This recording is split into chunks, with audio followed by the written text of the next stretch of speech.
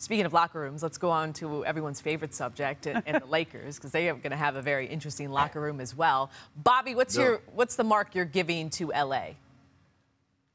A grade I know all about, a C+ here. And I think I look at the Lakers, Cassidy. I certainly give them a plus for the Darvin Ham signing, certainly Patrick Beverley, but I think my concern is you signed 7 free agents in the offseason to 1-year contracts here. Certainly the Russell Westbrook situation is still lingering, but for right now, C+, but for room for improvement to a potential B.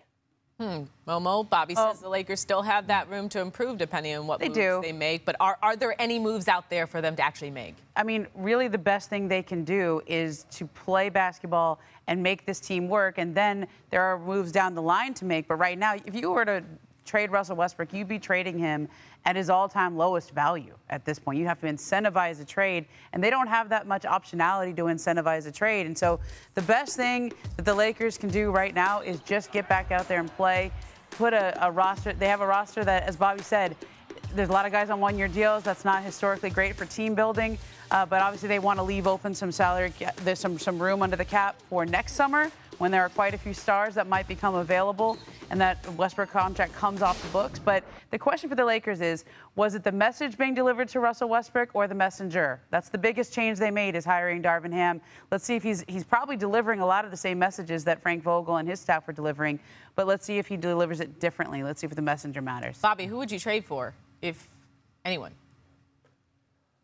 Yeah, I mean, I think, and as Ramona hit it right on the head, this is not a training camp deal. It's kind of when we get into the season, if this team is kind of sputtering around 500. But certainly the two teams are Utah. We've got to circle the Jazz as far as what they're doing there. And I think when you look at Mike Conley and Bojan Bogdanovic, Rudy Gay, those 3 players fit within Russell Westbrook's contract. And then the other team would certainly be Indiana with Miles Turner and Buddy Hield. And the big question that will linger is, are the Lakers willing to improve right now, but sacrificing future cap flexibility into next year? Perk, I know you don't have a whiteboard, but you do have a lot of your own segments on this show. I want you to do me a favor and just grade this entire segment that we did. I'm going to give it an A+. I got to give it an A+. You know what I mean? It was a lot of insight. It was a lot of back and forth. Anytime you have different opinions and it starts some type of drama and confusion, it's an A+ in my category. See, it's a good Friday. It's a good job. Good job, Bobby. All right, still to come. Thanks for watching ESPN on YouTube. For live streaming, sports, and premium content, subscribe to ESPN+.